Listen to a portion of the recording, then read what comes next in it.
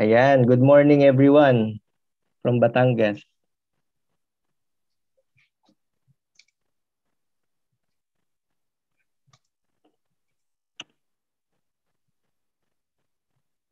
Share the Okay, audio. yep, Yeah. I think we can start. Uh, yeah. Okay, good morning po sa ating lahat.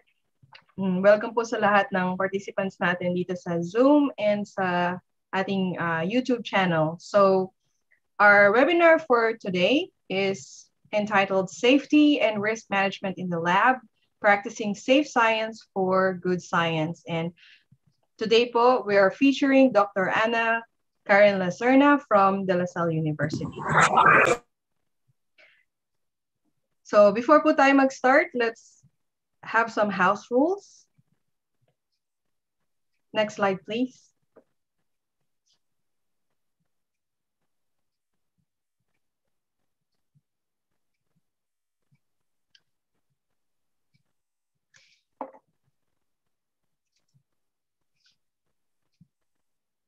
Ayan. So we kindly request po for our participants to mute and turn their video off during the webinar unless there's a question. Or pwede naman po na mag-comment po tayo sa ating chat box, either sa Zoom or sa YouTube. And maybe also kindly request for everyone to not record the session because the full video of the event will be posted later on. So for the certificate of participation, we will post a Google form link after the session sa ating Zoom chat box, YouTube live comments, and sa ating video description in YouTube pagkatapos po ng session. Required po tayo na mag-subscribe sa ating PhilSci Hub's official YouTube channel and also to follow us on Facebook para po to receive that certificate of participation for this session.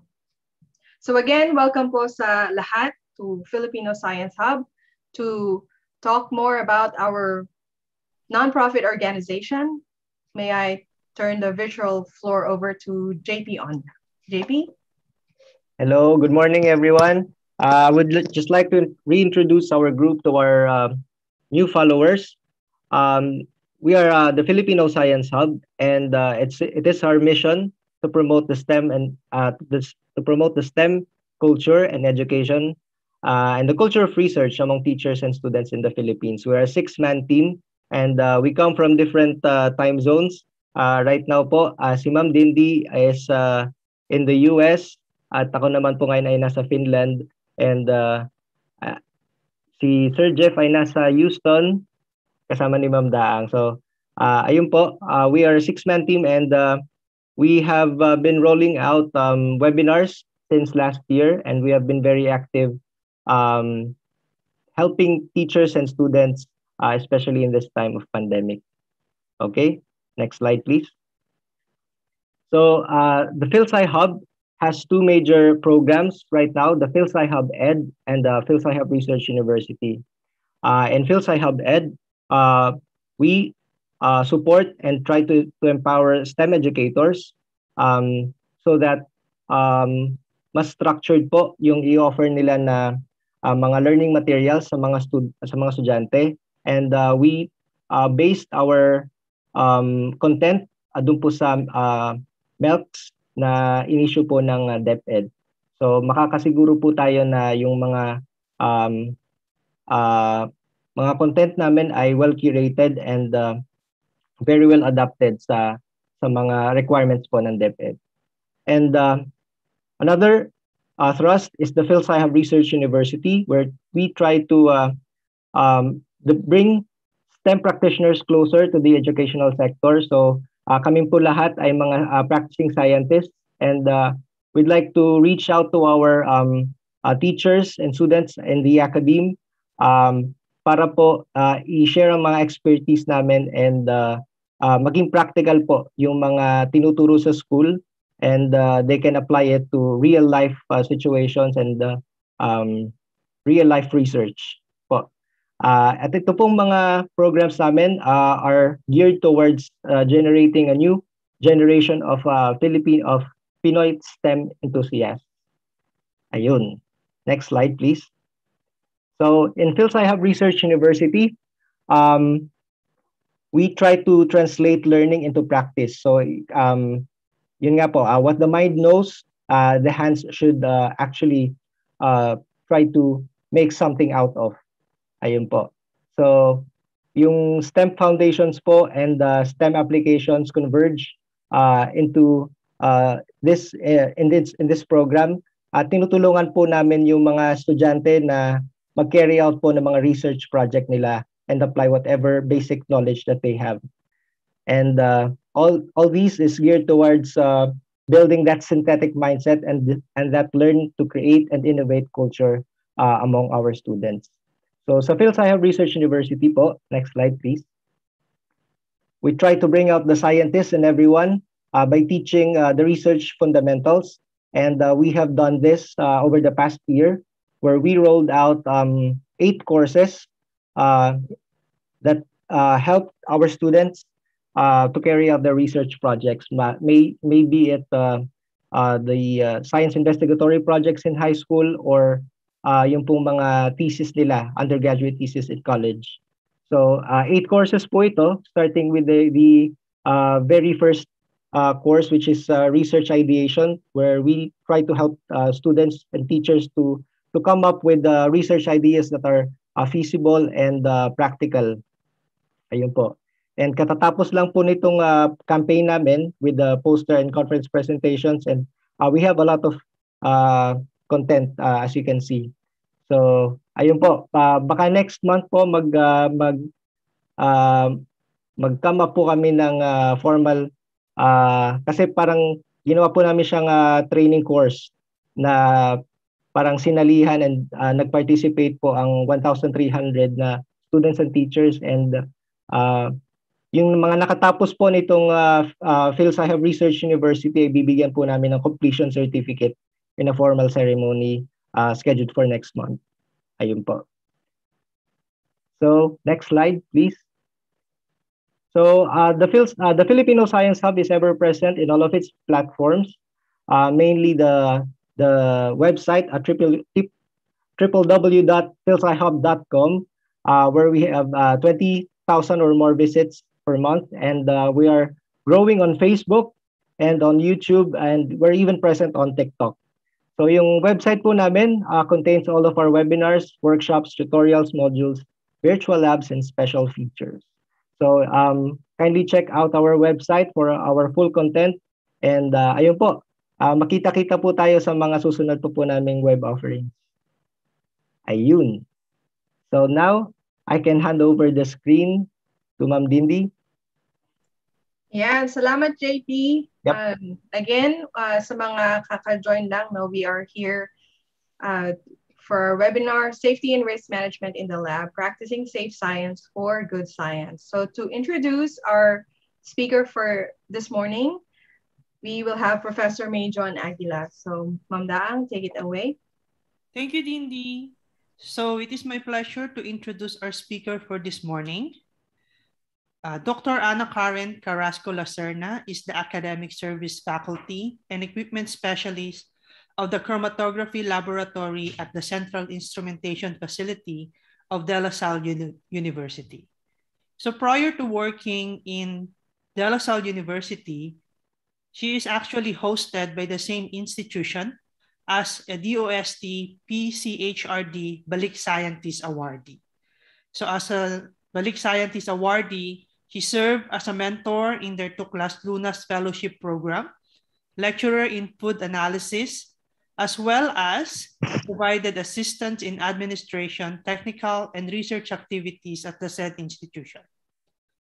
So Dr. Laserna obtained her BS Chemistry degree from the University of the Philippines, Los Baños, with a DOST SEI scholarship and graduated magna cum laude in 2005.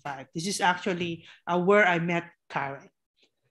After a few years of working in the quality assurance at Mead Johnson Nutrition Philippines, she pursued her PhD in chemistry degree at the prestigious National University of Singapore.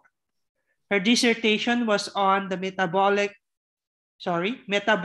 studies of trauma injuries in collaboration with the Defense Science Organization of Singapore, DSO National Laboratories. After finishing her studies, she continued work as a research assistant and subsequently as a research fellow in the same university, working on projects involving various applications of analytical science, mass spectrometry, and metabolomics in areas such as preclinical or clinical, agricultural, food, forensic science, and environmental research. And aside from her research activities, she has also been actively involved with safety matters throughout her stay at her previous research group's laboratory, taking care of chemical inventory, waste disposal, monitoring of regulated chemicals, and subsequently as internal auditor of the laboratory management system and the group's representative in the safety committee of the NUS Environmental Research Institute. And with that, we are truly grateful that Dr. Laserna is going to share what she had learned from this previous post to us as we will hear in her talk this morning. So welcome, Karen, to the Fields I Have. Okay. Maraming salamat, Ma'am Daang. Thank you very much for the introduction. Good morning po sa inyong lahat. Magandang umaga sa inyo. Okay, let me just share my screen.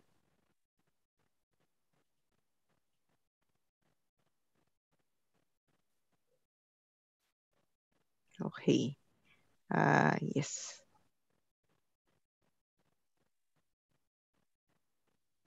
Yan.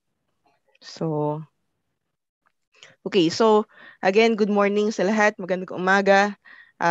Good Saturday morning to all. Sa mga taga-ibang bansa, whatever time you are in, good evening, good afternoon. So today I will be talking about safety and risk management in the laboratory, practicing safe science for good science. So as Ma'am Daang or Professor Aguila has mentioned earlier, I'm currently working at the Salle University, previous balik scientist of the OST-PCHRD, and prior to that, I studied and worked in the National University of Singapore.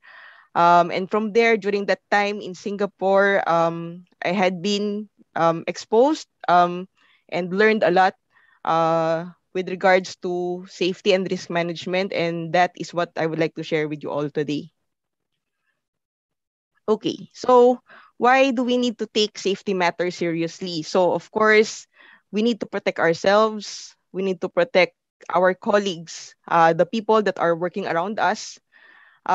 We also need to protect the other workers in our facility and the people beyond the facilities.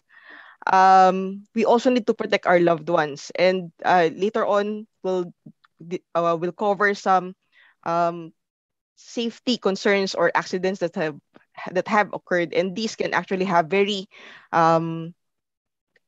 grave consequences, as you will see later. And because this happens in our workplace, so we also need to consider protecting our workplace, our work or study, and the work that we do. So as you can see, it involves a lot of different aspects of our lives, ourselves, our colleagues, the place that we work in, the people that we work with, our loved ones. And so safety is actually a very personal matter. And so that's why we really need to take safety matters seriously. So when you least expect it, accidents can happen. So you will see from different laboratories worldwide, not only, hindi lang siya nangyayari sa mga, sabihin natin na okay, mga universities na hindi kilala, na wala masyadong equipments, wala masyadong resources, but it actually happens also to universities that are quite well known. UCLA, Yale, Tsinghua, maraming iba't ibang accidents that has occurred in the past years related to safety. not only in universities that are not well known or do not have these resources, but even in well known universities, these things can happen. And yun, it can range from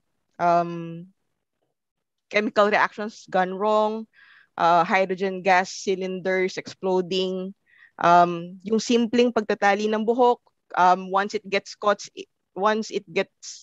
in a heavy equipment or heavy machinery, so that can also be quite tragic. And as you will see, minsan when you're working with biological samples, particularly those that are infectious or infectious agents, accidents can also happen. And so, yun, pwede mong ma-inject yung sarili mo with virus, or you can accidentally or unintentionally bring the virus out.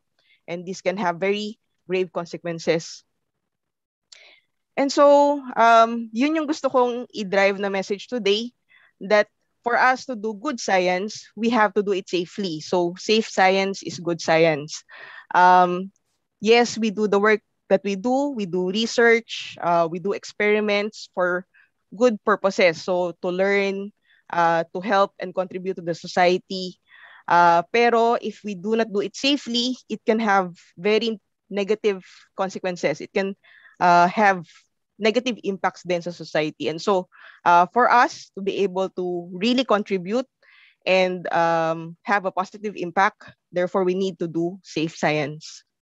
So, please clarify lang, hindi safe science in the sense na, okay, we stay in a very safe niche. Hindi yon. It's more of how we do these experiments and research and studies. Yon.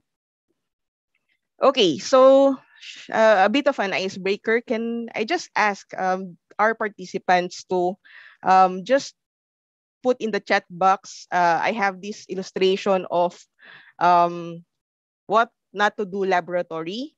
So can I just ask you guys to type in a number of a lab risk or lab not to do that you see, and kung ano yon. So just type in the chat box what is yes, 15 horse playing. Number 1, what is number 1?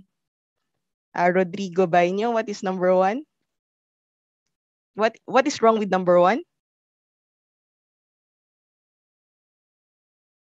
Okay, so we have a lot of answers. Yes, pipetting with mouth, octopus wiring, covering the first aid chart, radiation hazard. Yes, merong spill, disposing chemicals in sink, climbing the cabinet, and so forth. So makita nyo, there's a lot of things that are wrong in this picture.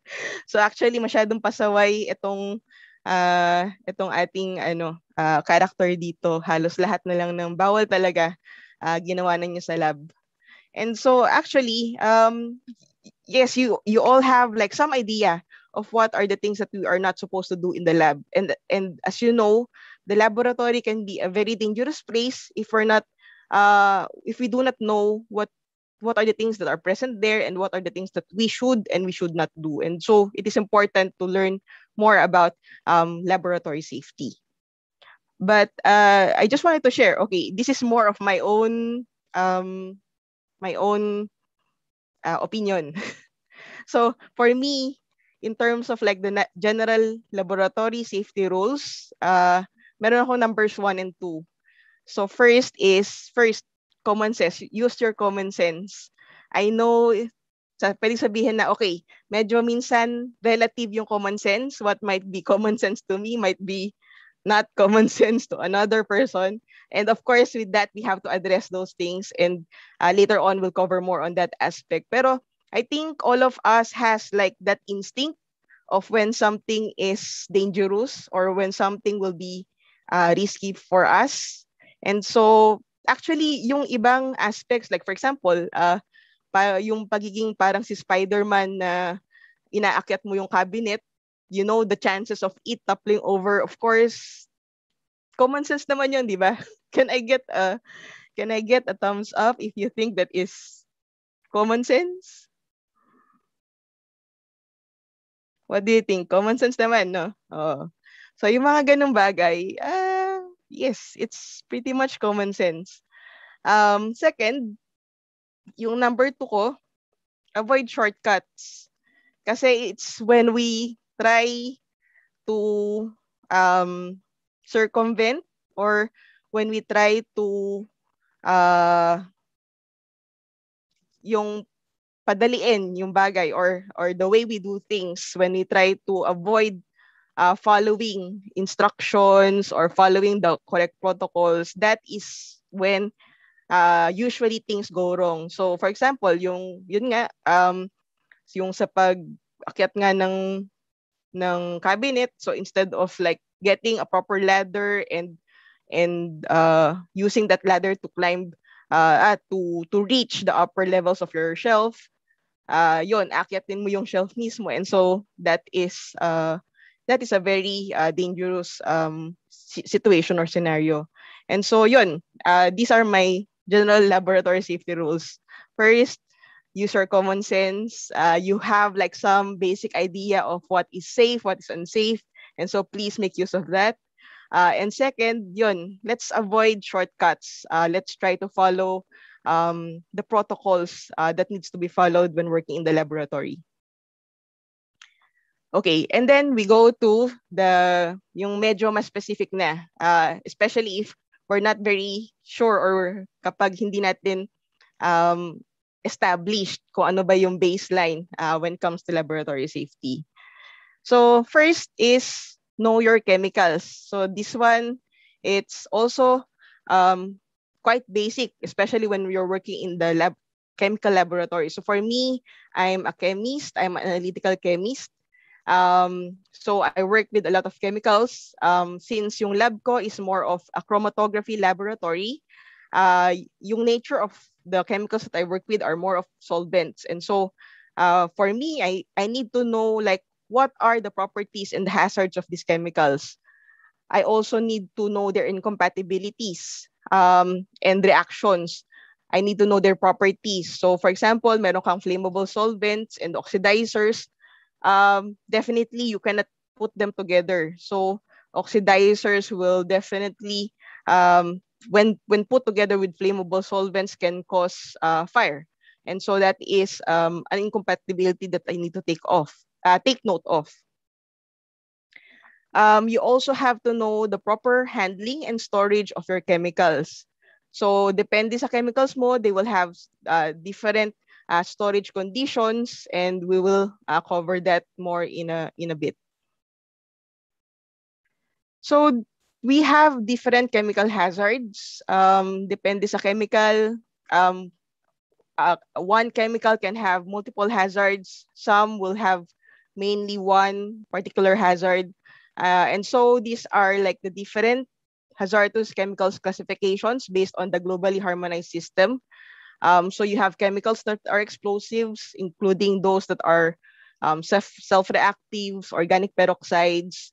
You have the flammables that are of course, flammable gases, aerosols, liquids, and solids, pyrophoric liquids or solids, self-heating substances, self-reactive substances, those that react with water and produces flammable gases such as hydrogen gas, organic peroxides, and then you also have your oxidizers, which oxidizes gases, liquids, and solids.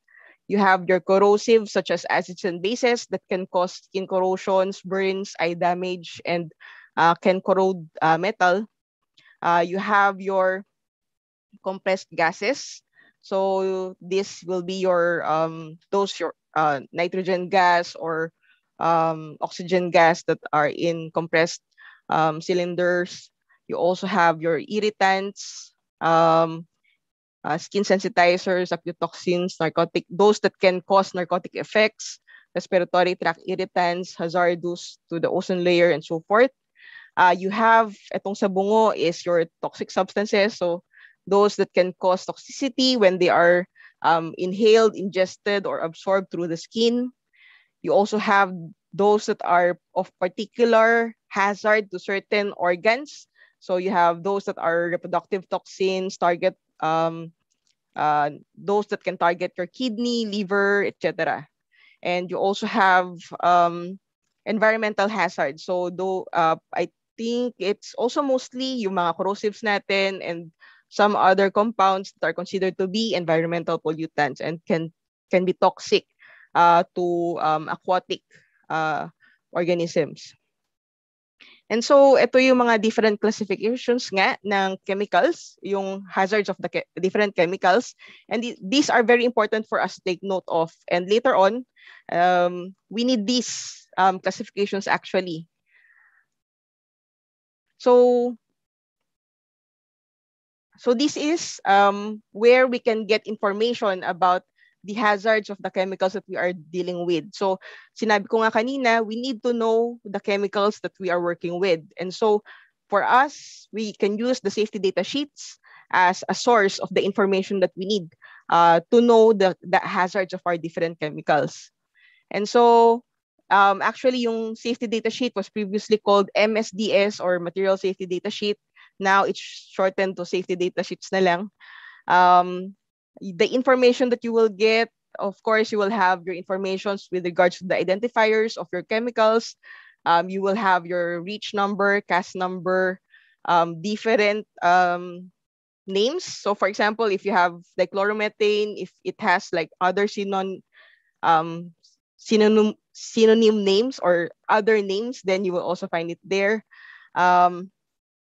Hazard identification and classification. This is, again, very important. This is what we usually need from the safety data sheet. So here in the hazard identification section of the example here, it will state kung ano ba yung hazards for that particular chemical. So, for example, skin irritant, eye irritant, carcinogenic, and so forth. And it will also state what is the GHS sticker or GHS classification of that particular chemical. So it will also indicate your recommended storage conditions. And so kapag it will provide you with information, okay, what is the temperature that it has to be stored in, whether it needs certain special conditions, whether it has to be kept in nitrogen, or it has to be refrigerated, and so forth. It will also provide exposure controls and personal protection. So it will provide recommendations on what is the glove that you have to use, what are the other personal protective equipments that you need when you're using that particular chemical. It will give you physical and chemical properties, stability and reactivity information, toxicological, ecological, regulatory, and transport information. And we have to take note. So here in the upper right area of your safety data sheet is the revision date. So usually when you collect safety data sheets for your experiments or for your laboratory, you have to constantly review it. So that kasi yung revision date, usually from the revision date, you only keep it until 3 to 4 years after the revision date. And after that, you need to like get an updated version of your safety data sheet. Bakit? Kasi in some cases, like for particular chemical compounds, new toxicological information may be obtained or like collected from experiments or from knock on wood accidents, or there are new regulations that have been formulated, and so you have to be updated of these things. And so it's important to always it's also important to update your collection of safety data sheets for your compounds. Okay, so in terms of proper storage, again, you have to take note of the compatibilities of your different chemicals. So you cannot, here is an example of a storage compatibility chart. So you cannot keep explosives with flammable gases, oxidizing gases, gases under pressure, and so forth. You can keep it with water reactives. To some extent, some chemicals might be kept together, but of course, given certain conditions. And so this one is a very useful guide if you want to like segregate your different compounds. So again, you have to first know what is the hazards of your compounds, and then from there, segregate them. So can I just ask, for example, acetic acid. So acetic acid is both an acid and a flammable. Where will you store acetic acid? Together with the flammables or together with the corrosives, the acids?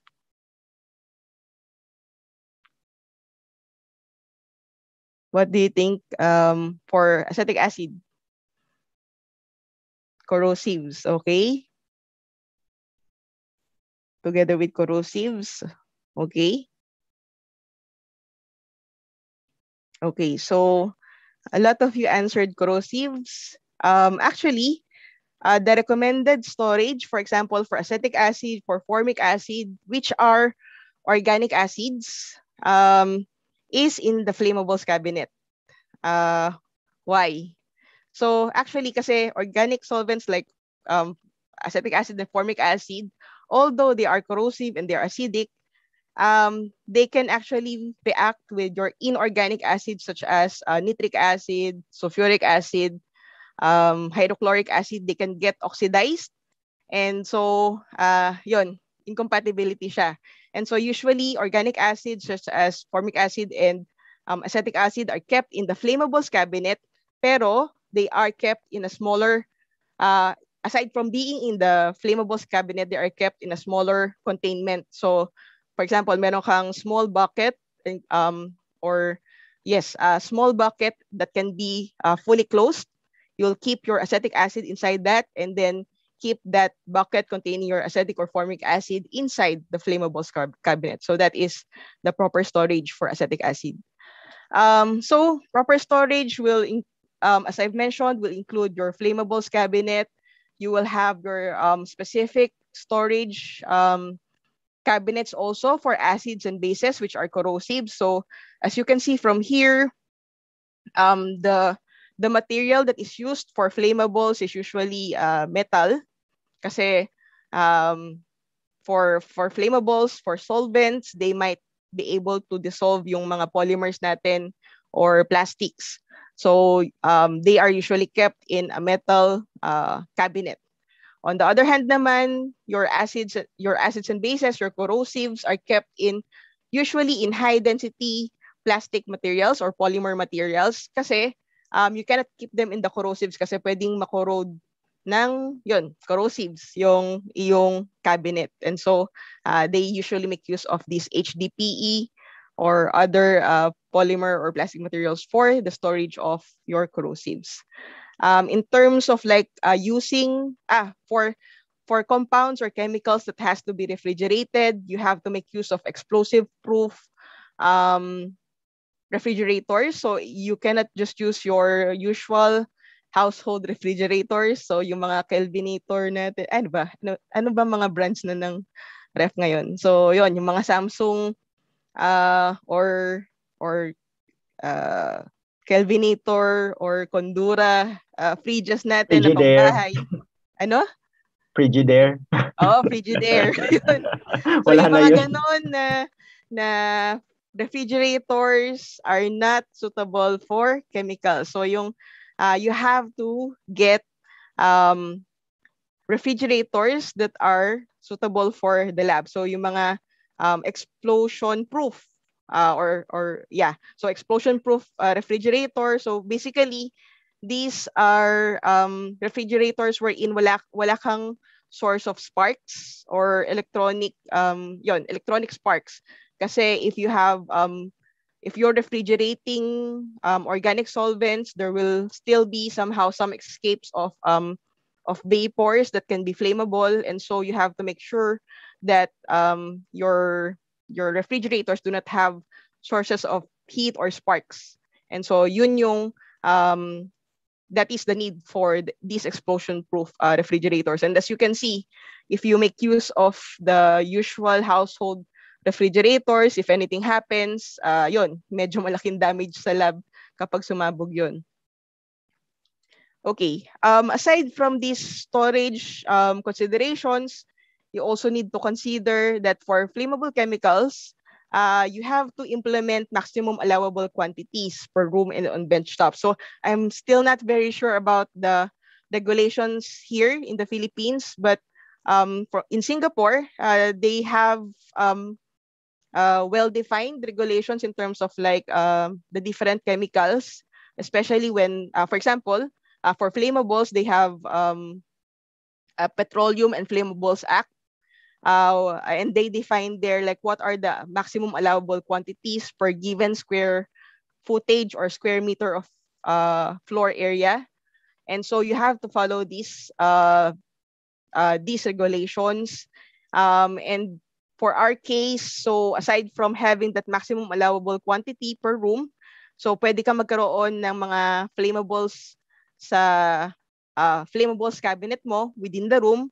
And aside from that, dun sa bench tops, like for example, in your usual work areas or bench top, you are only allowed a maximum of 20% of the total maximum allowable quantity of the lab to be on your bench top. So dapat hindi rin masyadong marami yung present na organic solvents or flammables mo in your bench tops. So as much as possible, those that you do not use frequently or yung bulk of your solvents has to be in a flammables cabinet. Also, you have to provide secondary containment for your different solvent solutions, and it has to hold at least 20% of the volume. So in cases of minsan mabasagan ka ng bote or sudden spillage, you have to be able to have that containment. And so usually meron kaming tray that is about a few inches deep to contain our solution bottles, solvent bottles, so that in case anything happens, there is a container to contain whatever spillage that comes out. So it is also important to properly label your solution. So ito may example ako dito. So 80% methanol is something that I usually use. Then I will of course indicate my name. So yun, you have to have a complete description and composition of the solution. So 80% methanol yung lagay ko dito. So implied naman na yun that if you do not indicate what is the other component, that is water. So it's 80% methanol, yung 20% is water. Username, you have to indicate kung sino yung nag-prepare ng solution and kung sino yung gagamit. Hazards, yes, this one is very important, especially if you're not the only one working in the laboratory. It's also for the reference of others who are working in the same laboratory area as you. So that in case you are not around, if something happens, they are aware of what are the hazards of the chemicals or solutions that you have. You also need to indicate the date of preparation, especially for cases wherein you're working with solutions that are not stable through time, those that have oxidizers, or you can oxidize quickly, or in terms of like some solutions wherein evaporations can occur rapidly, nagbabago na yung composition of your solution, and so you have to indicate yung date of preparation as well as the date of expiry of until when it can be used. And it is a good practice to include the GHS sticker para at least merong quick reference yung mga tao, even you, in terms of what are the hazards of that particular solution. So again, of course, yes, you can read it from the label, pero this will be a more obvious and easier reference in terms of like the hazards that are associated with that particular solution or solvent. And please make sure all text content are readable and in a language common to all. So please do not use, because previously I was working in Singapore nga, so medyo multi, para kami ASEAN. Basically, so we have members of different countries, and I will usually remind my lab mates, our students, that to please put the labels in English. Huwag Chinese kasi minsan or other languages kasi with that we're not sure what are those things because we cannot really read according to their own languages, and so this is important. So please indicate it in a language that is common to all. So yon in English. Okay, so waste disposal. So this is another aspect. Again, as mentioned earlier, I have been in charge of waste disposal as well for quite a while. These are some of the things that we usually take note of when with regards to waste disposal. First, of course, is the proper segregation and avoid mixing incompatibles. So again, going back to the incompatibilities, of course, you have your segregation of, like, for example, organic solvents. You have chlorinated and non-chlorinated. The waste treatment facilities will have different means of treatments for the chlorinated waste versus the non-chlorinated waste. And so please do segregate them accordingly. Of course, you will have to segregate your waste that are acidic, your basic waste, your acid wastes. You have to segregate them from your organic solvent wastes. And please, okay, sorry. Avoid using containers for like one chemical as waste carboy or container for another. There has been cases wherein, for example, this carboy has been used for acetone and then technical grade acetone. No. Then naubos na yung technical grade acetone. So okay, natuyo na, akala nung researcher, natuyo na fully yung acetone that was in the technical grade carboy in the bottle. And then subsequently, naglagay siya ng nitric acid in that same bottle. So nitric acid waste. And yun, it turns out there were still some residual acetone that was present. It caused explosion of that particular container. And so yun, it's very important not to use yung mga carboys or containers for other solvents to contain the wastes for different types of solvents. So again, going back to compatibilities. And also, if you're storing your if you're storing your wastes before collection, they also need to be in secondary containment that can hold approximately 20% of the total volume. And again, this is coming from in the scenario wherein kapag nagkaroon ng spillage, you would have like some container to hold some of that spillage until you will be able to have a replacement or be able to properly dispose the waste. And so this is also important to have that secondary containment. And it's easier to clean up, 'di ba, kapag kumalat na siya sa almost a big area of your room, and then mas mahirap na siyang linisin. So if it's contained in like one area, then it's easier to deal with. Also, do not fill your containers to the brim. Wag tayo magtipid ng containers. Fill it only up to 75%, especially when dealing with organic solvents and fuming acids.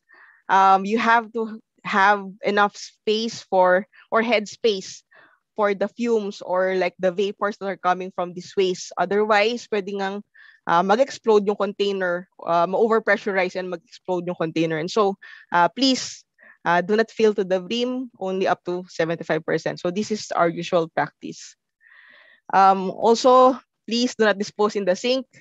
Later on, you wouldn't want to be drinking or using the chemicals or the waste that you dispose in the sink as well. So this is a very important matter. We take care of everyone in the lab as well as our environment. And so please do not dispose your waste in the sink. Of course, there are some that can be, for example, yung mga sodium chloride solutions without containing anything else. Yung mga relatively safe naman na mga solutions like that, pwede. Pero again, as much as possible, no. Let's dispose our solutions properly. This is a no-no. And you have to make use of licensed third-party waste collectors. So, yon, aside from not disposing in the sink, when disposing, make sure that you are doing the disposal with licensed third-party waste collectors, which has the right facilities to handle and dispose your waste. So, hindi basta-basta, hindi pwedeng yung kung sino lang na waste collectors yung kukontratahin natin. They have to be licensed. They have to have the right facilities. Okay. So aside from knowing your chemicals, you have to also know the equipments and the experiment setups that you are going to work with. And again, this goes to, this will include aspects of knowing what are the hazards of the equipments and your experiment setups, what is the needed training before the use, to have that proper training before the use, the availability of work instructions and SOPs. There should be work instructions and SOPs that are available to the users for them to refer to, and also to have to prepare and to read and understand risk assessment. So you have to know the hazards of like the equipments that you are working with. You have to evaluate as well as understand what are the risks of these equipments and how can you control these risks. And we will discuss that in a bit, in more details in a bit. So in case of emergency, it's so important to take note of, you need to have your spill kits. So depending on what was spilled, there will be different spill kits for that. You have different spill kits for organic solvents versus those that are mainly for acids and bases. For acids and bases, you need to like neutralize first before you dispose of these spills. And so they will have different requirements. You also have different requirements if you're dealing with chemical versus biological spills. So biological spills, aside from like your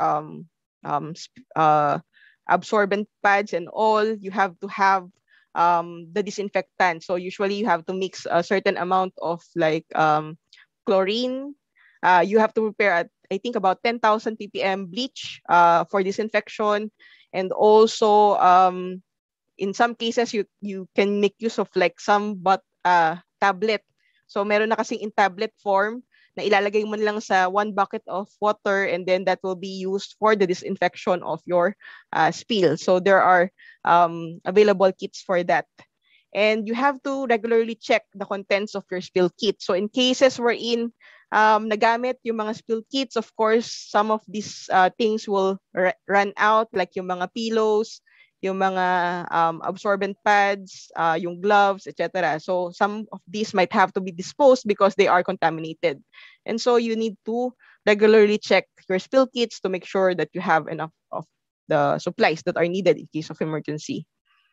In terms of, in case of accident also, you need to have your emergency shower and eye wash.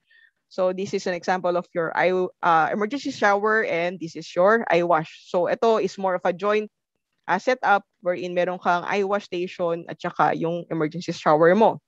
So they have to be unobstructed. So ang hirap naman na kumbaga na aksidente ka na nga sa lab, and then madadapa ka pa or matatalisod ka pa on your way to the emergency shower or eye wash. So parang double jeopardy na siya, di ba? So you have to have unobstructed access to this emergency shower and eye wash, so that in case of any emergency, mawawash ka agad either yung buong katawan mo or your eyes kapag nagkaroon ng aksidente.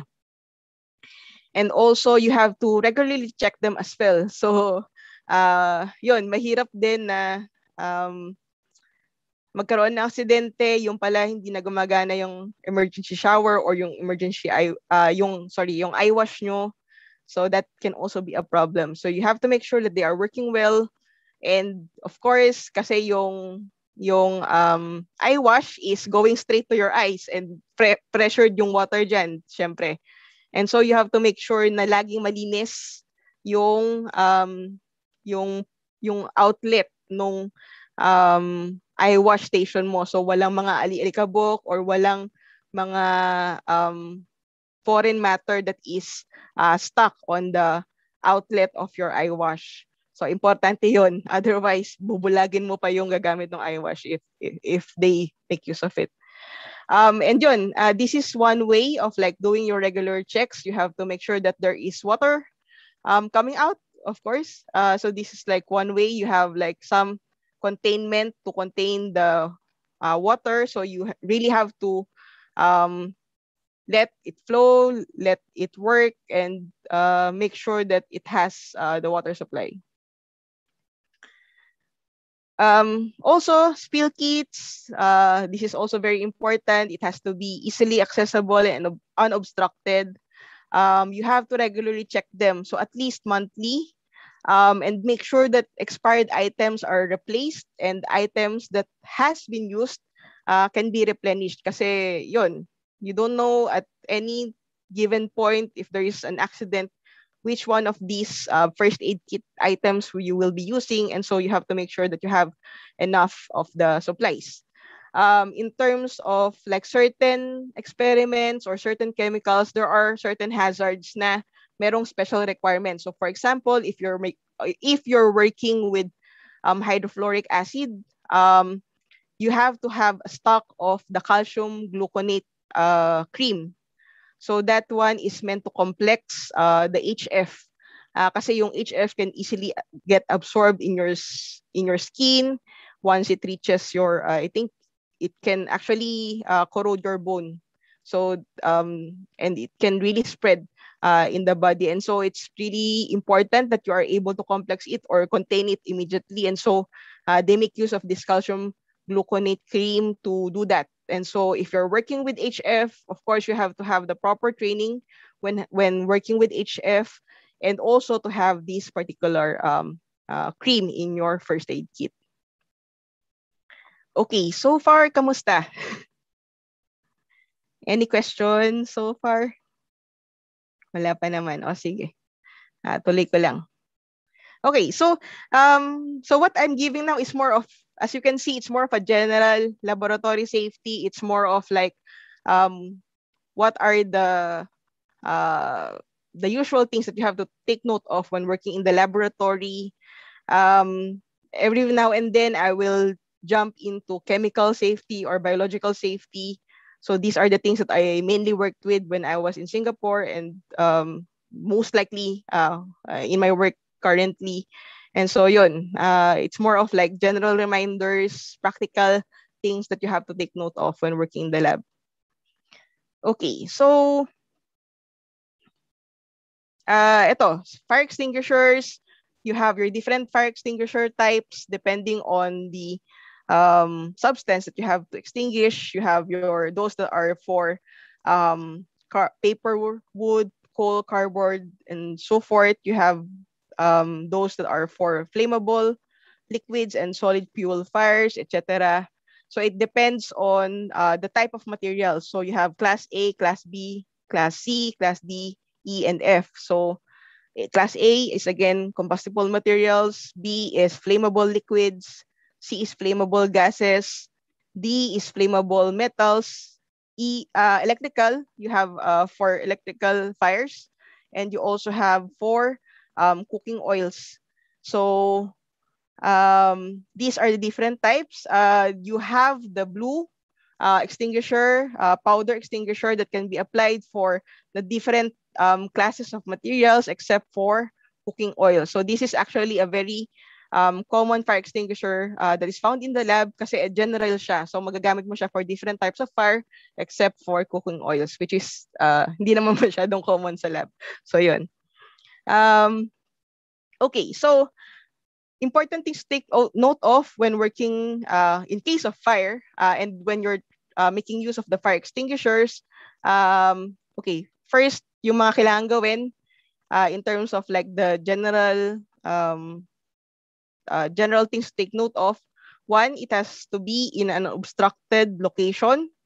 You have to regularly check it as well. So from earlier, di ba, meron na tayong mga iba't ibang kailangang i-regularly check. So you have your spill kits, your emergency shower, your eye wash station, your first aid kit, and you have to add this as well. So you have to regularly check your fire extinguisher, make sure that the pin is intact, the seal is not broken, yung pressure gauge niya is on the operable side. So meron siyang indicator na dapat nandun siya sa green side. And also, you have to check the service date. So supposedly, these fire extinguishers can last up to 6 years, but they have to be checked yearly. So there should be a professional third party in charge of the fire extinguishers. That will be checking it yearly. And in terms of like using, in case na kailangan yung gamitin, you have to take note of this acronym PASS. So first, pull the pin. So there's a pin in the fire extinguisher that you have to pull for it to be used. And then A is aim at the base of the fire. So hindi ka mag-aim dun sa flames mismo. You have to aim at the base of the fire. S is squeeze the trigger. So it's the delivery of the material at the fire. And S is sweep sideways. So until you extinguish the fire. So in case of fire, you have to assess if it can be safely extinguished. So depende of course sa laki nung sunog, nung fire, as well as your own capability, whether you'll be able to properly and safely make use of the fire extinguisher to extinguish the fire. You have to assess that. Kung hindi ka talaga masyadong familiar and you're not comfortable and you're not that confident to make use of the fire extinguisher, then better move to the next step, which is activate the fire alarm, call the fire department and campus security, and alert everyone who is in the same area to evacuate. So, yun. So these are the things that you have to take note of in case of fire. And of course, assemble dun sa assembly area nyo. So you have to take note of where are the fire exits of your lab and assemble dun sa assembly area. So again, so we have covered know the chemicals, know the equipment and experiment setups. Lastly, you have to know the lab. So you have to know what is the location of your fire extinguishers, location of your spill kits, the emergency shower and eye wash stations, the hazards present. So especially if you're working in a lab na masyadong diverse yung mga projects of the different people working there, then you have to have some idea, maybe not everything, but you have to have some idea of what they are doing and what are the hazards that are associated with the work that they do. Para in case na may mangyari, not only can you you'll be able to assist them, help them to for example, wash themselves, or you'll be able to help address the fire, or do something else to address the accident or emergency. So yun, you should be aware of the hazards present for those purposes, as well as for protecting yourself as well. So for example, you know na merong gumagamit ng mga volatile toxic materials in the same lab, then you have to also make use of the same of the proper PPE. If there is a need for respirators, please do make use of respirators if you're working in the same area and hindi mako-contain yung mga vapors na yon. And this is also to, I think we have to develop yung culture of safety awareness and safekeeping of each other. So aside from like just taking care of your own self, you have to also take note of the safety of the others who are working with you. So you are your brother's keepers, you are your colleagues' keepers. And so you have to also make sure that they are in a safe environment as they work with you. Storage, location of different chemicals. Again, yes, this is important. You have to store different chemicals according to the proper storage for them. Emergency exits and assembly area in case of emergencies and accidents. You have to make sure that You are aware of where to go in case of emergency, where is the fire exit. You are aware of where are the fire alarms, and if needed, yun nga, yung fire extinguisher. And also, for some building, they will have a call point. So if you press that call point, not only will it trigger the alarm, but it will also have a means to contact either campus security or directly to the fire department. And please take note, fire exits has to be kept unobstructed din pala. So, yon. In addition, you have to also make sure that your fire exits are unobstructed. Okay, so this is just an example of a layout showing, okay, nasaan yung fire extinguisher, where are your fire exits, and so forth. So, yun. Now, okay, before we go into the risk assessment, can I just check if there's any questions? Okay, so far wala pa. Okay pa naman? Maraming questions sa Karen actually, pero we will acknowledge them later after Okay, your sige. presentation. Ayun. Okay. Ang dami ng questions sa YouTube actually. Sige. Yep. Okay. Yan. Ayun. So, okay, we go now to risk management and risk assessment. So, as I've mentioned earlier, when we're working with certain experiment setups, when we're working with certain equipments, we have to make sure that we are aware of what are the hazards of these equipments and what are the control measures that we can employ to make sure that we make use of them or we implement these experiment setups safely. And so dito na papasok yung risk management and risk assessment. So first, what is risk management? When we talk about risk management, it is a systematic approach to identifying or assessing the risks that are associated with any work activity. So that is what we call risk assessment. We communicate this risk to all persons involved, and we control and monitor such risks. And so, actually, a very big part or integral part of this risk management is yung tinatawag natin na risk assessment. So why do we need to, this is first, ito muna, yung risk management process flow chart. So first, you have to prepare, form a team to perform the risk assessment and gather the relevant information. So ito yung mga kailangan mo na preparations before you work on the risk assessment. You have to assemble a team.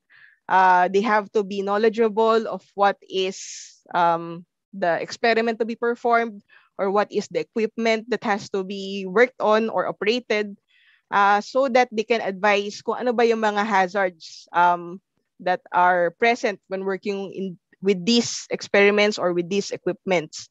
And usually, ang members nito will be, of course, your researchers or students that will be working with that particular setup or equipment, the principal investigator or the PI, who supposedly will have more experience with these particular setups, as well as, for example, merong research fellow or postdoc who can also help guide.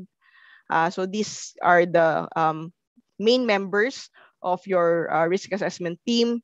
If you have service engineers or equipment specialists who can also assist in preparing these, then that would also be very useful. If you have safety health officers in your building who can also help, then please do include them in the formation of this RA team. Of course, you have to gather relevant information. We will cover this a bit more later. Second is hazard identification, to identify the hazards as well as the potential accidents and incidents that may result from these hazards. Third is risk evaluation. So you estimate the risk levels and prioritize the hazards that has to be controlled. Fourth is risk control. So the risk control will include the formulation of the control measures that has to be implemented. These will be according to the hierarchy of controls, which we will cover later on. And then analyze and evaluate the residual risk. So acceptable ba or hindi yung residual risk after employing certain risk controls. Number 5, record keeping. So it is important to keep a record of your risk assessment for 3 years. Pero please take note that you don't just keep it in record na, okay, nagawa mo, and then itatago mo na, then that's it. So it's not just a paper exercise. You have to make sure that you implement it. You have to make sure that all subsequent users or students or researchers that will be working on these experiments or equipments will have read and understood this risk assessment. So they will be able to be more competent and confident in performing the experiments or using the equipments safely. And yun, doon papasok yung implementation nga. The review will be every 3 years.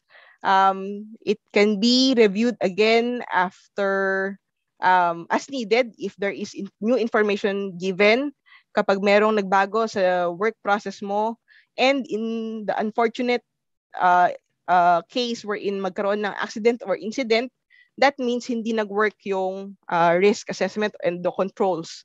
And so you will have to reevaluate your risk assessment. So these are the different steps of the risk management process.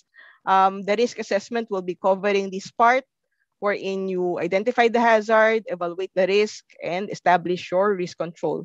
And so these different parts consist of the overall process flow chart for the risk management.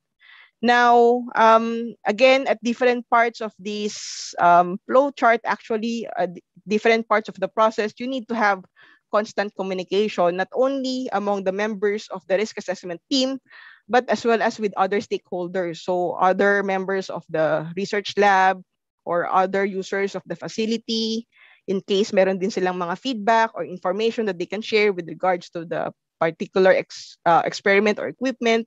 And subsequently, once you have the risk assessment, you also have to make sure that you communicate it properly to all who are involved, to all who will be using that particular equipment setup, as well as to the management of that lab, because they also need to keep a record of this. They also need to make sure that the things that you are do have the proper risk controls and that you are doing properly. So this communication is a very important part in this risk management flow chart as well. Okay, so yes, we will be addressing the questions later. So actually, I'm again using as a reference to these my experiences, the materials that I have also learned from my experience and the trainings that I attended from the National University of Singapore. So again, much thanks and acknowledgement goes to them. So for giving me these learnings that I'm sharing with you as well. So yun, yung Occupational Safety, Health and Environment Office of the National University of Singapore is responsible for taking care of the overall safety and health of NUS. And actually kasi 'di ba parang kapag yung mga safety health officers natin minsan parang hindi natin na-appreciate. We consider them as parang mga villains. In terms of like, okay, eto na naman to, kumbaga na they sometimes can hinder intentionally the things that we do in the lab, not because they wanted to, but because they have to ensure that we do it safely. So it's that we have to recognize that that is their purpose, and so we have to work with them so that we'll be able to find a compromise so that we can do our research without also endangering ourselves. So yun naman yung gusto nila, that we work together, that we do our things safely. So we work with our safety health officers. Okay, so yun. Why do risk assessment? Protect ourselves from injuries, prevent accidents and incidents, assess if a work process is safe to proceed, assess the adequacy of the existing control measures and compliance with legal requirements. So I'm not sure. Can some of the audience give some feedback regarding what is the requirements for? Is it required for laboratories to provide risk assessments here? Safety risk assessments? perhaps in the industries. Tama ba? Oo, usually kasama yan sa mga ano, 'di ba? Management systems. Yes. Yeah. So, sa industries, wala masyadong problema. That is usually part Mm. of the environmental health and safety requirements of the Yeah. industries. Pero Sa sa academe, hindi pa bibihira, masyado. I would And say. so, Yeah. yes. So, and that is why I wanted to like share this kasi I think we really need to practice this in the academe. We need to ensure that we know how to do things properly and safely. And so we have to make sure that we do our risk assessments before our experiments, before our projects. Okay. So, yun. Let's just go through like some procedures or steps on how to go about this risk management and assessment. We have covered them a bit kanina, and I'll try to give a bit more details to the different steps in this part. So again, before starting an experiment, work process, or operation, dapat meron kang risk assessment. So you can have an experiment-based risk assessment. You can have a protocol-based risk assessment. You can also have a risk assessment that is specific for a particular project. So for example, if I have a project looking at the looking at extraction of different natural products, then I could have a separate risk assessment for that. Or you can also make it based on the procedure. So for example, in terms of like the initial extraction protocol, you can have your own separate risk assessment as well for it. Equipment, depende sa equipment. So for example, we have an NMR. So NMR, that is highly magnetic, and so you have to take note of like what not to bring inside in the vicinity, in the near vicinity of the NMR. You have to take note of like you have to make use of stainless steel cylinders, gas cylinders. Hindi pwede yung mga ferromagnetic na materials inside.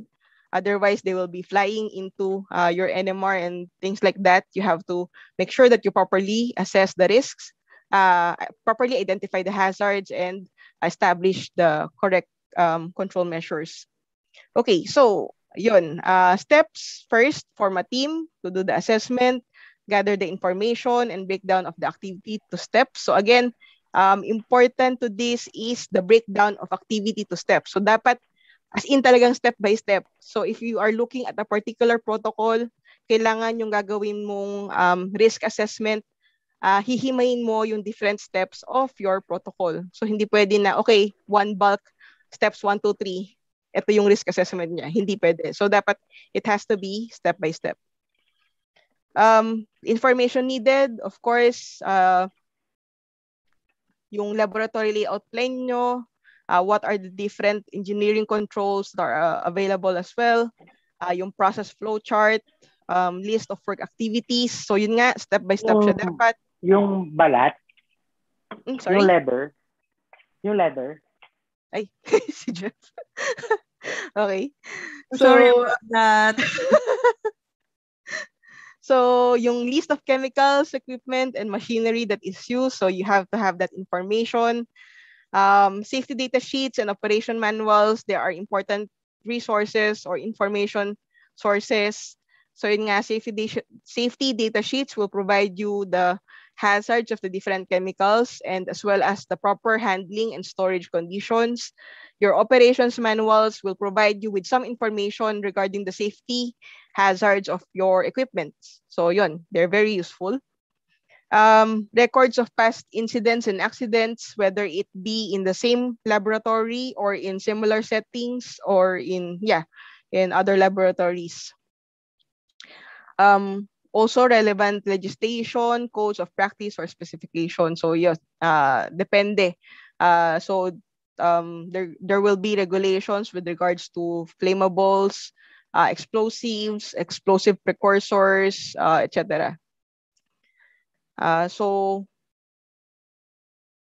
going back to this, the third step will be to identify the hazards. So anything that can cause bodily injury is identified as a hazard. You have different types of hazards. You can have biological hazards, so those that are involving biological safety, so possible exposures to infectious agents or zoonotic infections. So you have to take note of that. Physical hazards will be anything related to mechanical injuries. Meron pa palang mechanical injuries. So physical and mechanical injuries causing na hazards. So there you also have to identify them. Electrical hazards, those that can cause electric shock, electrocution, ergonomic hazards like these, if you're going to lift heavy objects, you need to know how to lift them properly. So these are the things that you have to take note of in terms of the different hazards. And so yun nga, depende sa chemicals naman, you have different hazards pa. So you have those that are radioactive, meron ka pang irritants, this is biological safety, this is your radioactive materials, your irritants, your shock explosives, your flammables, etc. So hazards identification has to be per chemical. And if you have, so there are again chemicals that can have multiple hazards. So you need to do risk assessment per hazard per chemical. So for one chemical, you have to have multiple assessment, depende sa hazards mo. Also, you have to identify the persons at risk. We define risk as the likelihood that a hazard can cause a specific bodily injury. You have to identify the existing risk controls, kung ano na yung mga available na risk controls given your current laboratory conditions. And this is your hierarchy of risk controls. So most effective will be elimination. So when we say elimination, you identify a particular hazard, you eliminate the cause of that hazard. So for example, if you're dealing with very toxic or very reactive chemicals, if there is a way for you to eliminate or remove that part of the process, then that will be good. That will be actually the most effective means of risk control. If not, if you can instead find a replacement for that chemical, then that is identified as substitution. So for example, in reductive amination. So in reductive amination, you make use of sodium cyanoborohydride. So this is actually a very flammable and toxic chemical. You can replace it with something that is less toxic and less reactive, which is, for example, picoline borane. So that will be a replacement, a less hazardous replacement for your sodium cyanoborohydride. For engineering controls, dito papasok yung mga equipments that are available in the lab, such as your, of course, in biological safety, considering biological safety, if you're working with microorganisms and different biological agents, you have different levels, biosafety levels, and different requirements for the different biosafety levels. So BSL-2, may basic requirement ka for biosafety cabinet as well as negative pressure ventilation. BSL-3, you have additional requirements further. If you have to go BSL-4, then mas rigid or mas strict yung mga requirements for BSL-4. And this is depending on the risk level of the agents that you are dealing with. So meron tayo na less, hindi masyadong hazardous, those that can be done on benchtop as long as you practice proper or good microbiological practices, then that is considered like BSL-1. Then of course you have those that are of relatively higher risk. Then you have BSL-2, and BSL-3 and BSL-4 are for those that are more of the infectious kinds, and especially in BSL-4 is those that are really deadly, and there is no known or like there's no immediate or established cure or treatment for that particular infection. So yun, meron tayong mga different BSL levels. Now, Engineering controls, again, will include your laboratory equipments, biological safety cabinets, fume hood, the negative pressure conditions, etc. So this isolates the people from the hazard. Yung administrative control naman, they change the way the people work. So this will include your SOPs, work instructions, provision of the proper training, establishment of the protocols, etc.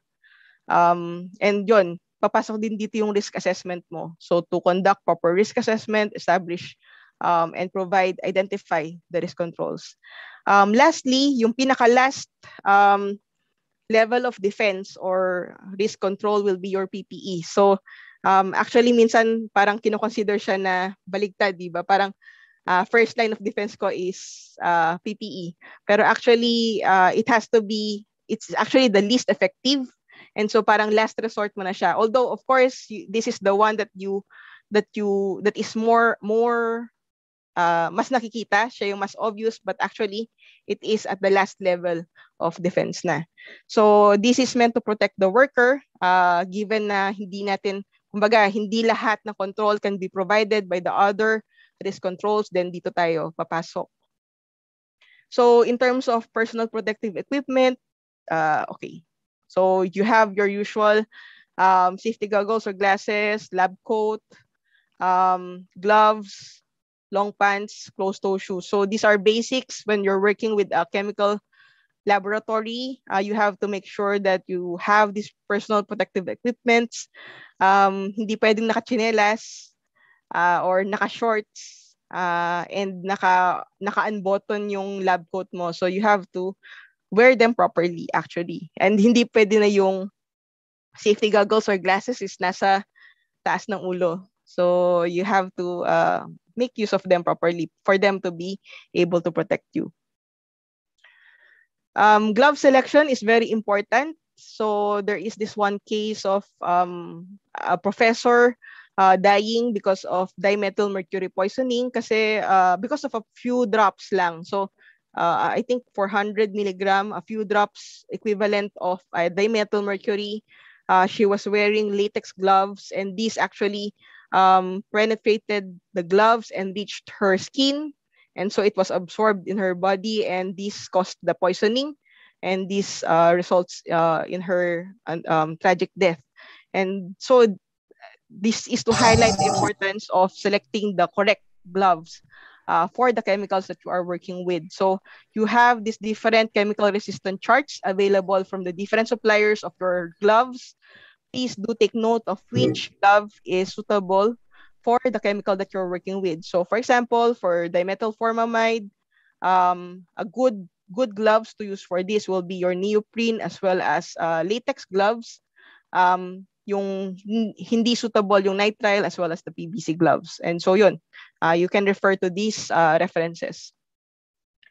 And you have to make use of the appropriate gloves again and refer to SDS. So ito, yung SDS nyo can be a good source as well of the information as to which gloves to use.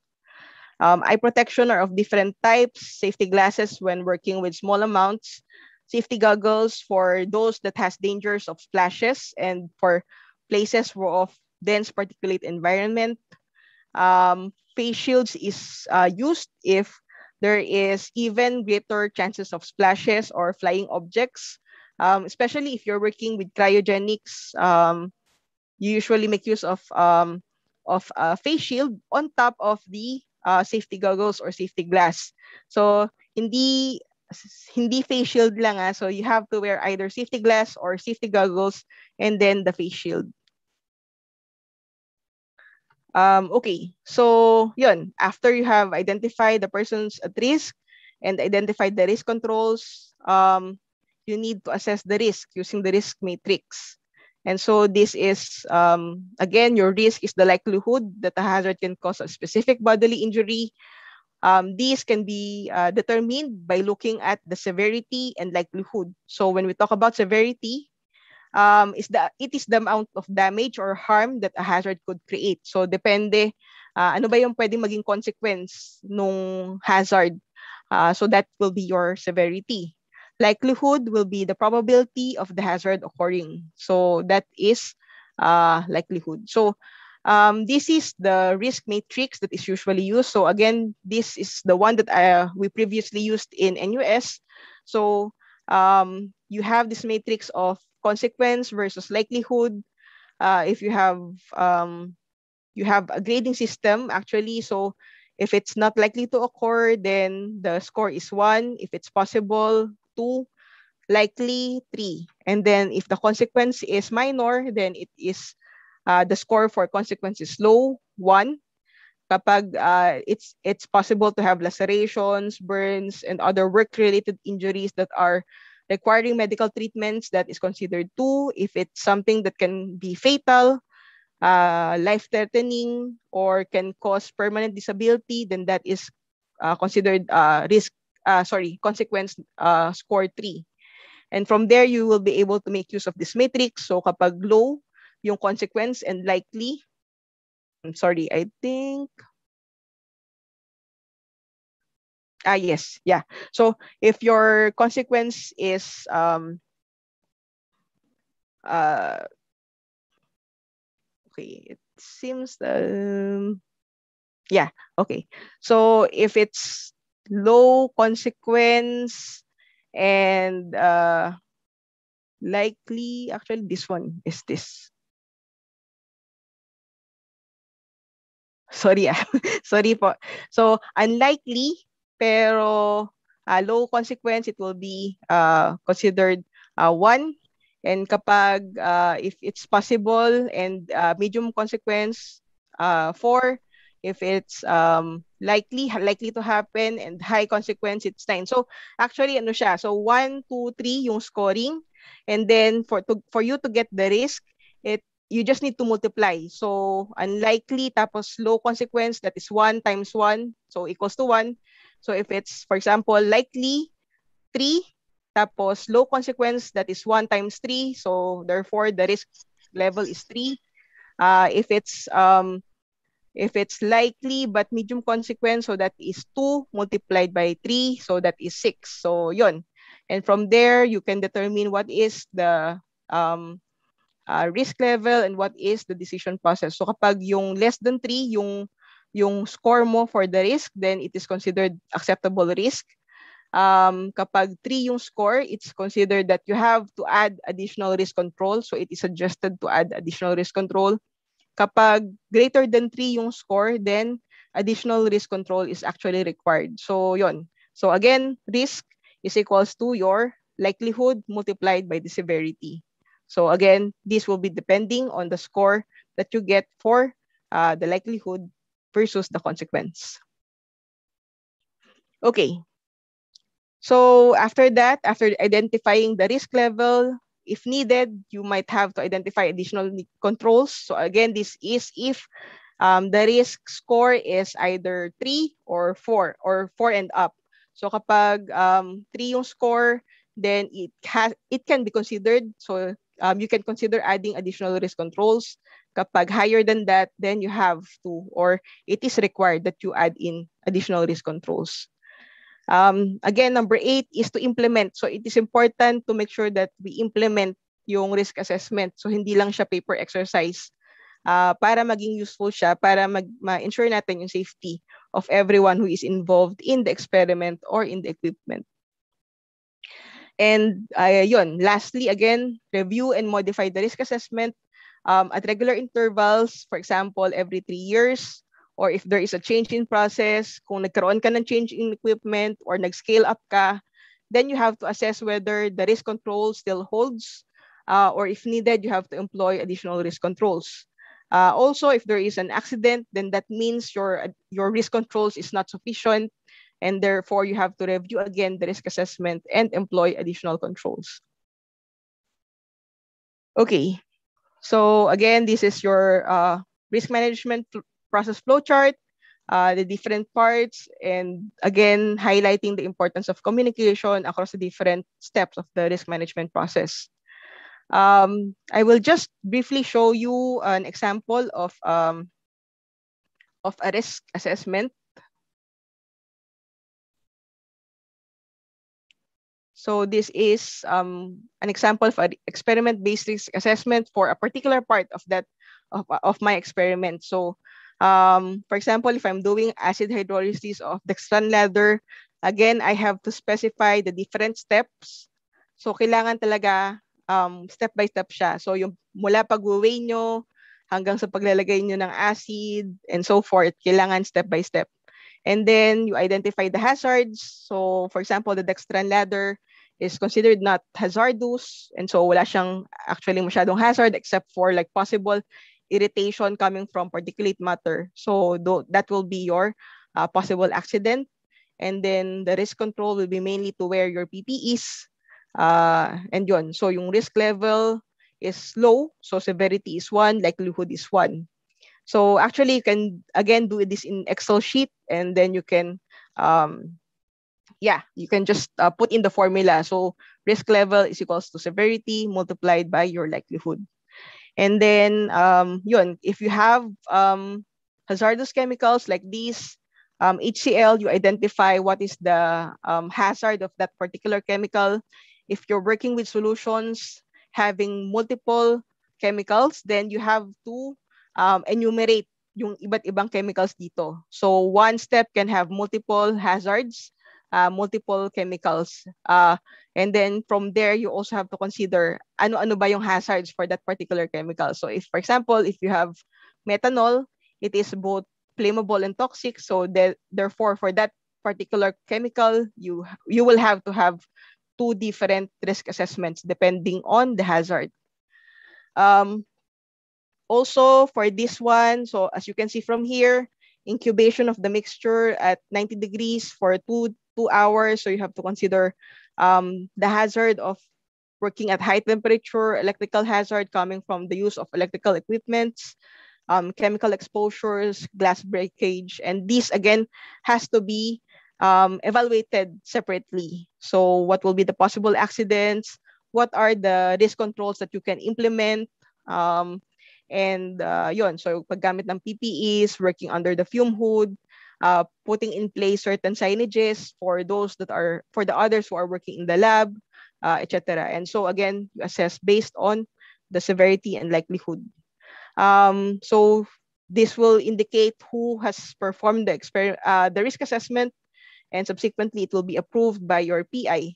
And this again will have to be revisited every 3 years. You can also, for example, for steps wherein meron ka ng ibang risk assessment for that. For example, for the use of a freeze dryer, you have a separate risk assessment for that. And then, so for that part, you just need to refer them to the RA for the freeze dryer. Okay.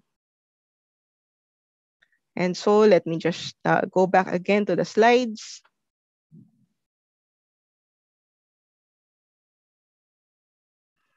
So, ayun, as I mentioned, it has to be a step-by-step assessment. You have to specify the amount. So, the risk assessment has to be based on the amounts that you are going to deal with for that particular experiment. Kapag nag-scale up ka, then you have to revisit again your risk assessment kasi baka hindi na sufficient yung risk controls mo for a given increase in your reactants and materials. And identify all the hazards per step and assess the individual hazards, assess their risks individually, implement additional risk controls as needed, refer to other RAs as needed, and revisit the RAs every 3 years. So I just wanted to add for these additional risk controls. So I've mentioned that for risk levels 3 and up, you have to consider additional risk controls. So you can add additional risk controls. So for example, if you have to put in additional engineering controls. So for example, if you have to install a glove box and things like that, you have to identify who is the person responsible and by what date. And so once this is accomplished, so once the additional risk control is in place, so for example, nakabili na kayo ng glove box, you have to revise or modify again your risk assessment to include that additional risk control into your existing risk control. And doon mawawala na yung part na nandito. So that will be like how you make use of this part of the risk assessment. Okay, so ito, so I think this one I'll just briefly go through working in the lab in the new normal. So I think we're all mostly based home. We do not have much lab activities, but I think for some of us who can work in the lab during MECQ or GCQ situations, then of course it is important to note some of these guidelines. So you have to, of course, limit the number of people in the lab at any given time. So you can do shift work or you can do alternate weeks or multiple days. So depending on the work that is done in your lab, you can actually arrange this work arrangement. So for example, for us who do more of metabolomics experiments wherein we need to make use of the equipments for like 2 or 3 days, then the alternate weeks or multiple day arrangements works better for us. So for those naman that can be done within 6 to 8 hours, you can actually arrange for shift works. And have project buddies. So actually, during this pandemic, especially if you cannot really be in the lab as long as your experiments. So for example nga, shift work, pero yung experiments mo is running for like extended hours. So then it will be good to have somebody from another shift time to work with you and to help you like to also work on that particular experiment. And so it's a good time to collaborate with your lab mates. Designated work areas, of course, you can set, as you can see from here, for example, one person will be working only in this area, the other will be here. In case of shared facilities, in cases wherein you have to share like one area with another person, then you have to make sure that you have the proper distance. So still social distancing. Regular disinfection of shared work areas and contact surfaces. So this has to be done after every shift or kapag merong ibang gagamit ng mga equipment. So at the end of the day, so it's good that before you start and after you do your experiments, do your disinfection. Ensure compliance to guidelines, of course, depending on whether ECQ, GCQ, MECQ, and of course, your university or your workplaces will also have their own guidelines. So please comply. Be responsible. So alam ko masisipag tayong lahat. We want to work in the lab as much as possible. Pero if you're sick, please stay at home. Or if you're a close contact, please do stay at home and protect yourself, protect the people that you're working with. And please get vaccinated. So it's important that we get vaccinated, protect ourselves, those in the lab, as well as our loved ones. So, yun. For safety resources, you can look at ACS Center for Lab Safety. They have a lot of materials available in different aspects of lab safety. The Chemical Safety Library provides more of content on hazardous reactions. Safety Net is providing materials for synthetic chemists, so more on the synthetic chemistry side.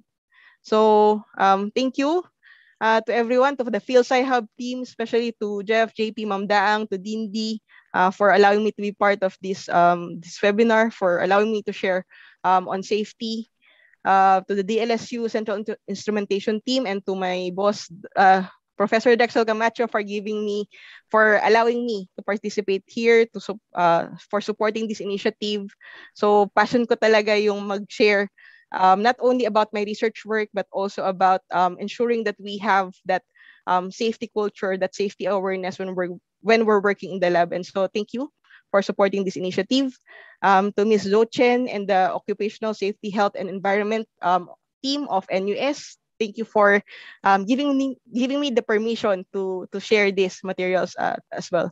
To my NUS seniors who has really inculcated in me the safety culture and awareness. Thank you.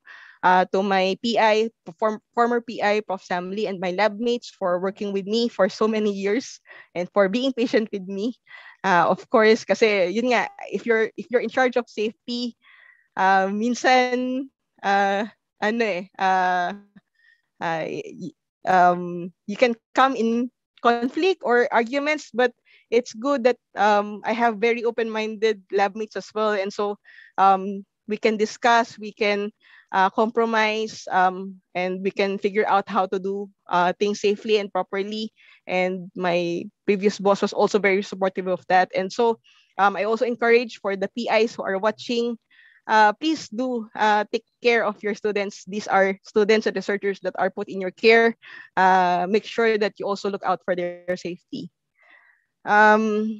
Yes, the NUS, Environmental Research Institute, Safety Committee and Management, again, these are people that I have learned a lot from and I have worked with for several years. And so thank you to everyone. And that's all. So if you have any questions, please do email me and I'll try to answer them. And yeah, we'll have some time to answer questions now. So that's all. Salamat. Maraming salamat. Thank you. Let's give Dr. Laserna a virtual clap. Yan. Salamat po. Ayan. So, ayan, we have a lot of questions here. Diyan po sa slide natin. So, I guess we can go one by one, Dr. Laserna. So, the first one is from Fritz Pizarro. How do you determine the expiry date of prepared solutions? Okay, actually Fritz, yung expiry date of prepared solutions, depende kasi siya dun stability of that particular solution. So there are solutions wherein hindi siya advisable lang gamitin after it has been exposed to air. Sorry. Okay. Sige. Okay na. Sorry. Ayun. So if it has been exposed to air or it has been used for like a day, so meron mga ganon. So that is usually the expiry of the solution. So depende siya sa stability. So if it's stable only for a day, then yeah, just use for a day. If it's not stable anymore after it has been exposed to air, then you have to consider that. So that is with regards to expiry. Some solutions that are relatively safe and is stable through time, then you can keep it longer, like for a month or so. But in some cases, as you know, for analytical chemistry laboratories, there are solutions that has to be prepared freshly. And so you have to take note of that as well. And that's true. And also, I think some industrial labs, they set it on their standard operating procedure. Yes. Claro yan. Yes. Yeah. All right. Thank you. And from Ryan Wang, generally, can we neutralize acid with any base or vice versa before disposal? Ayan. Okay. So I think, again, we have to go back to compatibilities. So acid siya, di ba? For example, if you're working with organic acid, you cannot neutralize it with organic bases. Consequently, if you have inorganic bases, you cannot neutralize them with organic acids kasi pwede silang maging reactive. It can cause fire. Generally, if you are working with inorganic acids, you neutralize them with inorganic bases. So yun. And of course, those that are not very reactive, you have to consider that. So usually, I think you make use of sodium carbonate or sodium bicarbonate, right, to neutralize acids. Para water, you only generate carbon dioxide as a product. So yun, you have to consider those. Yeah. From Jonah Alim, our school science lab is just small. Are there available spill kits in the market? Can you recommend a reference for the contents of the spill kit and first aid kit for the science laboratory? Okay. So actually, in terms of chemical safety, the basic contents of lab spill kit will be your glove, your if you have usually naman may goggles ka naman in place na, so you don't need the goggles in your spill kits, but you would need your gloves like forceps or things that you can use to take hold of the contaminated material. Your absorbent pads, like they have like absorbent pillows or even like absorbent sheets that is used to contain to contain and to absorb the spills. So, and like chemical waste bags to contain the waste after the cleanup. So those are the basic contents of a spill kit. Usually naman, available naman, no? So, sorry, bago pa ako dito sa mga labs dito. So, available naman to sa mga chemistry lab suppliers. Yep. Tsaka baka meron sa Shopee. Ayun. Actually, na-realize ko lang, ang daing chemicals na available sa Shopee. Oh, wow. I'm not sure whether I will be happy with that. Yeah. I am happy because it's accessible, pero I'm a bit worried in terms of like regulation and like control. Ay, totoo So, yan. yun. Totoo nga yan. Oo. So, yun. And yeah, you can check Shopee or first aid kit naman. I think it's more of like to address cuts. And yun nga, in case na meron kayong mga special experiments involving highly dangerous substances like hydrofluoric acid, then you have to have the kit or the cream for that. Pero usually it's more of like your usual first aid kits like gauzes. It's more to address cuts. So more of bandages, yung mga common first aid kits content lang, unless as needed. Mm-mm. All right. So moving on to the next question from Emmanuel Kapinpin. How should expired chemicals used in general Chem 1 and 2? So sa college chemistry ito, no? So I do not know of any licensed third-party waste collectors in Pangasinan. Any suggestions po? Okay. Again, I'm sorry. I am still not very familiar with the suppliers here, but there should be third-party waste collectors that you should be able to contract. So sa Pangasinan, so medyo malapit pa naman siya. So it can be traveled by land from Manila. So you can actually perhaps look for collectors in Manila or in other provinces na medyo mas malapit, and then try to contact them. Yes, you have to consider disposing expired chemicals. In our previous lab, because my boss has been in NUS for quite a while, I think at some point we had over 2,500 chemicals in the lab, which we do not really know of what to use for, and they're all expired. So first, it becomes dangerous through time kasi it can become unstable, and second is it takes up space in your chemical cabinets. So as you perform your experiments, you will need that space in your chemical cabinets, and so you have to make sure that you clear out these expired chemicals. Yeah, and I think it's something that they should coordinate with their department heads, di ba? Yes. Ayan. So actually, oo. Kasi minsan, it will be cheaper if it's bulk disposal. So it will be good to coordinate with your department if they can arrange for bulk disposal of the waste across different labs in your department. That will be better actually. So less effort on the waste collector, and it's also should cost less on your part. Ayan. Okay, so we have another question from Princess Sarah Quintana. Dr. Karen, your delivery is very comprehensive and clear. My question is about waste disposal. How can we contact, ito na naman, ano? How can we contact those third-party waste collectors since we are in the province? Is there a separate training for treating those waste?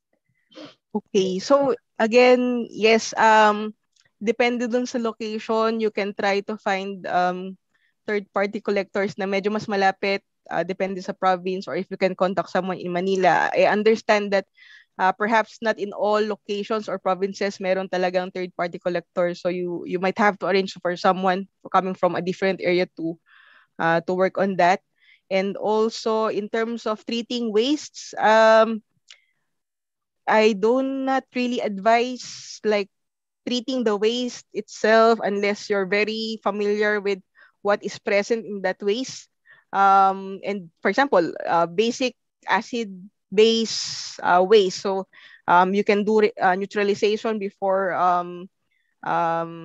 disposal for small amounts, of course. But if you're working with like organic wastes and you're not very familiar with the incompatibilities, it's better to like just dispose them as is. As long as the container is properly secured, you have enough headspace in your carboy, and they are in the proper container. So yun.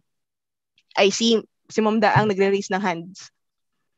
Okay, thank you, Karen. Actually, just a little bit of information about that.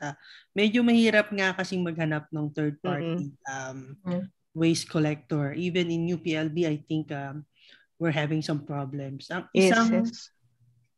definitely, mas okay sa kanila yung bulk. Kaya lang, i-consider mo din by volume ata yung pag-aano nila, pagpa-pricing nila. Oo. Yun. Tapos meron din kasing codes na nilalagay. So please check yung DENR memo. I just forgot anong number. Pero may mga codes yun. Dapat properly segregated. Di ba sabi naman ni Karen kanina, properly segregated. Diba, yung mercury definitely hindi mo siya pwedeng isama sa iba. Kahit na puro metals yung, diba, puro transition metals, separate pa rin talaga yung mercury.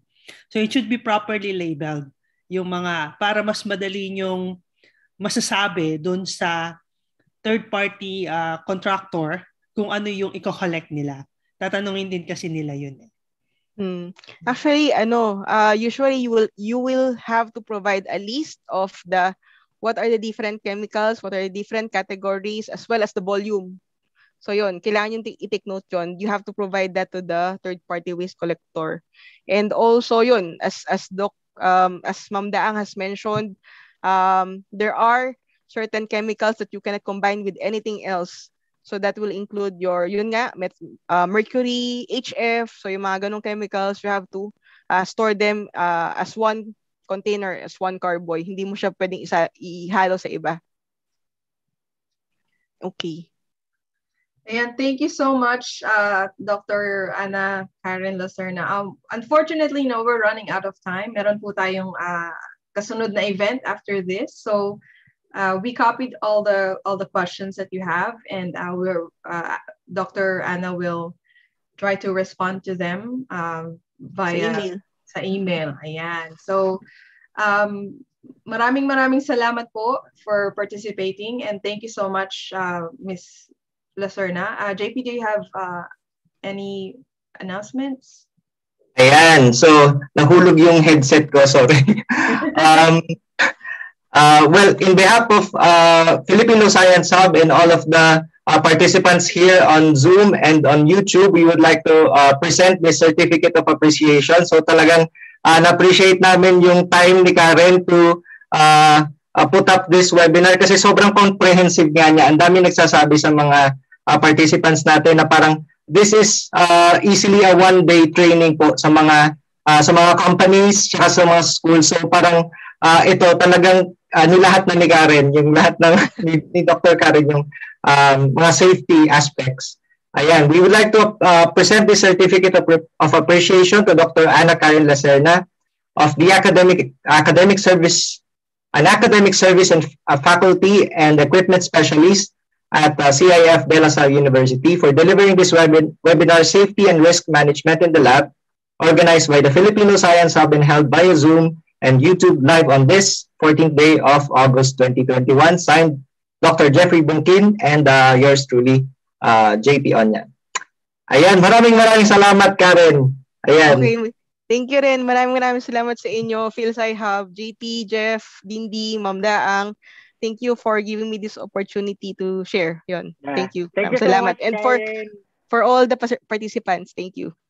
Yan, ako, Karen, maraming salamat. Napakagaling po ni Karen. By the way po, si Karen po ay para kong kapatid yan sa UPLB. Magka-team kami yan sa Paxic Laban. So, anyways, Karen, maraming salamat, and I would like to welcome you to Filipino Science Hub. So, ayun po. Muli po, maraming salamat po ulit sa pagsama ninyo sa amin linggo-linggo. Watch out for upcoming announcements po. Essentially, yung kalendaryo ninyo hanggang January, mapupuno na po namin. And one more thing. So we would like to thank yung Central Instrumentation Facility of De La Salle University. One very important announcement po. We're coming up with Karen, is it an 8 or 7-part webinar series on all the different areas of analytical chemistry. So buwan-buwan po yan. Yun po mga eksperto natin from De La Salle University will deliver webinars every month on specific topics and their applications in research. So yun po, antabayanan niyo po yan kasi that's up and coming. And I think our first event is in September, right, Karen? September, so September po. We'll have somebody from Mr. Chris Argamino from the Atomic and Molecular Spectroscopy Lab of CIF to talk on his applications of spectroscopy and environmental research. So please do look forward to that. Yep. So this is a collaboration between FSH Hub and the Center for Instrumentation of CIF of DLSU. So open po yan sa lahat ng teachers, researchers, at saka po mga estudyante na gusto mag-participate. That event is for free. Ito po ay aming serbisyo po para sa inyo. And that is also to promote yung familiarity po ninyo. Familiarity po ninyo sa lahat ng mga analytical facilities within the country. And CIF of DLSU is actually a center to that you should actually also go to. All right. Karen, maraming salamat. Meron po kami yung kasunod na event. Yun po mga questions we'll entertain later. Karen, would you like to join us for Lions Den? For the awarding of Lions sure. Den? Right after this one po. Okay, maraming salamat po sa inyo. Ate Dindy, would you like to formally close the event? Okay, so again, salamat po at kita-kits po ulit sa susunod na webinar. So have a good weekend po and mag-ingat po tayong lahat. All right, thanks everyone. By the way, yung pong Google Form link ay nakapost na sa chat box saka sa dito po sa Zoom and sa YouTube. And after the webinar, you can check the video description po nung live stream video sa YouTube. So I think lahat naman po ay may link doon sa ano na yun. So sa mga maghahanap po, sa mga malulus yung kanilang link, so pakibalikan na lang po yung video. All right. Thank you very much. Bye. Thanks everyone. Karen, see you on the other side. Bye-bye. Thank you. Ay, Thanks paano? everyone. I will send you the link. Yep. Okay. Sige.